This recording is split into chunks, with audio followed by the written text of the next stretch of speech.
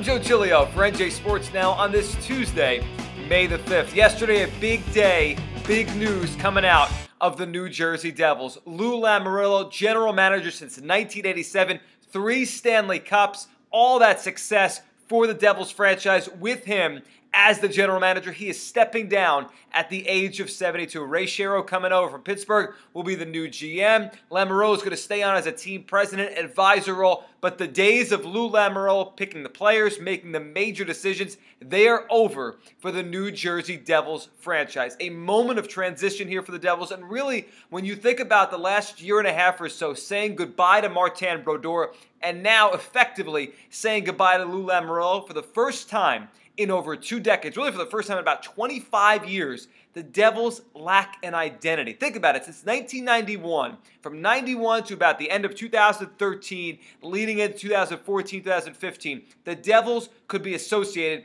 with 2 individuals that you knew were going to lead everyone else, and you knew as long as they had those 2, they were going to be one of the more successful teams in all of the National Hockey League. Of course, it was Brodeur between the pipes, one of the great goalies in the history of the sport, records that may never be broken, a star among stars that led the Devils and was always the great equalizer or enough to put them over the top in so many playoff series and so many Stanley Cup finals. And then, of course, you had Lamoriello, the guy who put the team around Brodeur together on a year-in, year-out basis. And amazingly, I mean, we think now, and I think it's going to set in as the years go on, the fact that the New Jersey Devils competed at the level they did in the National Hockey League really has been unprecedented. I mean, this is a team in the shadow of the Rangers in New York, in New Jersey, where professional franchises rarely thrive. We can't count the Giants and Jets. Those are New York football teams playing across the river. Look at the New Jersey Nets. Never could sustain it. The Devils, for the better part of 2 straight decades, were contenders year in, year out, enough to get themselves an arena built in Newark, a beautiful arena with the Prudential Center. The Devils became a legitimate NHL contender every single year, something that teams in bigger markets, something that teams with more resources often can't say. Lamoriello was the guiding force behind that. His moves, his ability to read talent, his ability to pluck and play and put guys into the system on the Devils' ice that would play well alongside and in front of Brodeur gave the Devils an identity. And when you thought about the team, and every year you go into the offseason and you thought about what next year might look like for the New Jersey Devils franchise, they never had the greatest players of all time. They didn't have the great players of the era. Scott Stevens, of course, was a very special player, but they had good players that fit the system and all worked together. And you knew each offseason they would lose a player or 2. They would bring in a guy or 2 you maybe didn't really know too much about, or bring in a veteran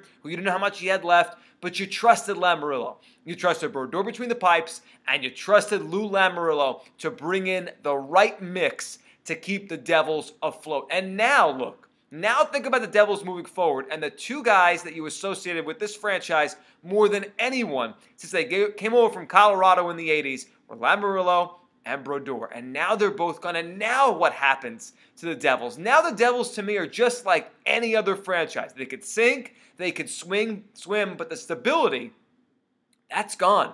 The stability, the confidence you would have in this team becoming a perennial contender, that has to be gone now, because for the first time since 1987, when Lamoriello took power in the Devils front office, and then 1991 when Brodeur debuted, since 91 to about a couple years ago, those 2 were in lockstep every single day in the organization. Now, for the first time in a couple decades, both are gone. And now the Devils almost, to me, have to start anew, have to start from scratch. We'll see what Ray Shero could do. We'll see what some of the younger players are going to bring through this organization become. And now we'll write new chapters about the New Jersey Devils and where they're going.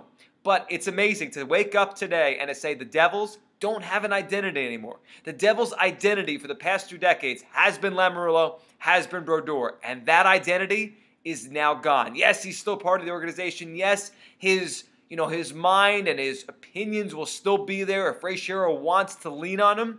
But for all intents and purposes, yesterday was the end of an era, and an end of an era for the Devils that was one of the best in all of the NHL. What is the new identity of the Devils? We'll have to wait and see. We do know we closed the book, we closed the chapter on the last identity of the Devils. That would be Martin Brodeur between the pipes and Lou Lamoriello upstairs making the decisions. I'm Joe Giglio for NJ Sports.